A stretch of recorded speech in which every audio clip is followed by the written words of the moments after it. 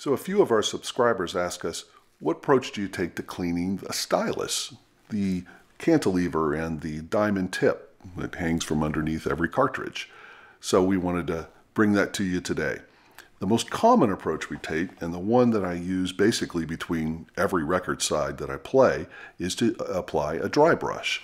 This one happens to be from the company Last. There's a lot of dry stylus brushes out there. This dry brush approach stands in contrast to what we do with records. We never use a dry brush on records. Much prefer the Giotto blaster for that initial cleaning off of the large debris. But when it comes to the stylus, we think a dry brush is best. This is very, very common. A lot of folks use this. However, periodically the stylus will get dirty enough that the dry brush doesn't do the trick. So every once in a while, how often that is depends on how many records you play, but say once a month or so, maybe more frequently, I like to apply a different approach, one of two or both of these approaches. Either a sticky-like substance. This is one example. I'm sorry, I don't know who manufactured this. I've had it for some 20 years now. But it's basically a Play-Doh or silly putty-like consistency to it. And basically you take this and just put it up into the diamond tip. You want to make sure that the tone arm is not locked into place when you do that. So that could cause damage. But if you just gently bring it up into that tip, anything that is adhering to the diamond stylus tip will get stuck in this substance. And then as that gets dirty over time, you just slice off the end. This has been sliced several times to reveal a clean portion of the material.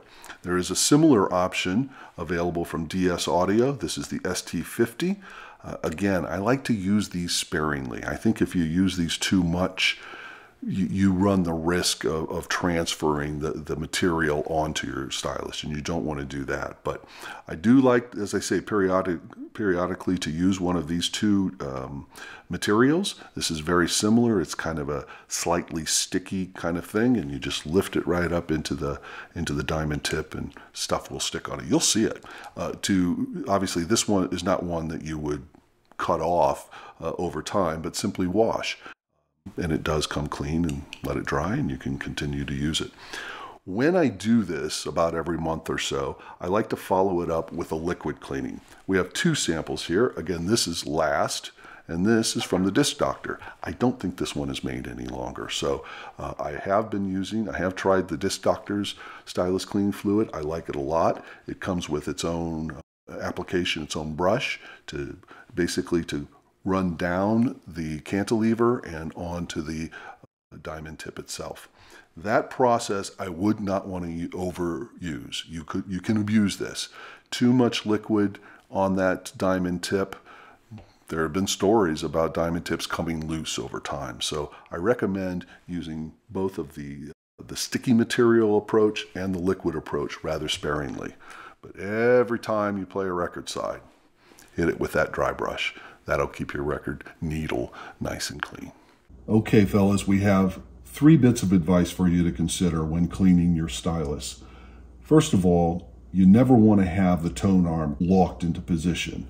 Here on the Lynn Sondak, the tone arm locks in via pressure system, just like that.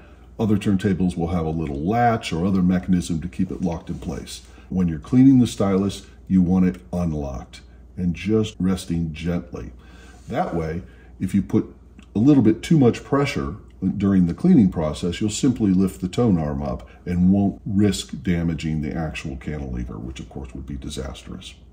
The second piece of advice we have is when utilizing the brush, any brush, be it a dry brush or a wet brush, you want to move it from the rear of the cartridge towards the front. Actually, you're just brushing along the cantilever.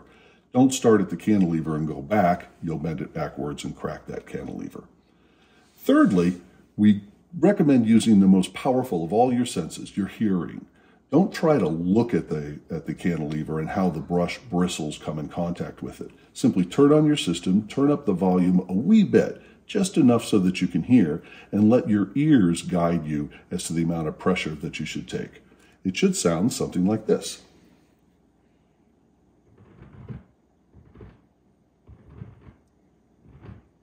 And there you go.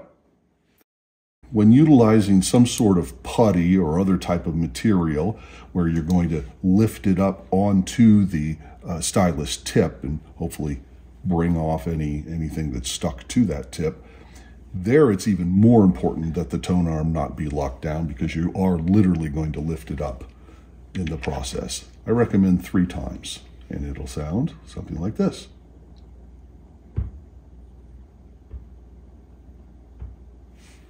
And lastly, a wet brush. This brush from Disc Doctor, by the way, is just fantastic for the purpose. Same idea. That one's a lot quieter because the Disc Doctor brush is so very soft. And there you have it. That's how we clean a stylus here at Let's Clean a Record. Till next time, we'll see you at the next record.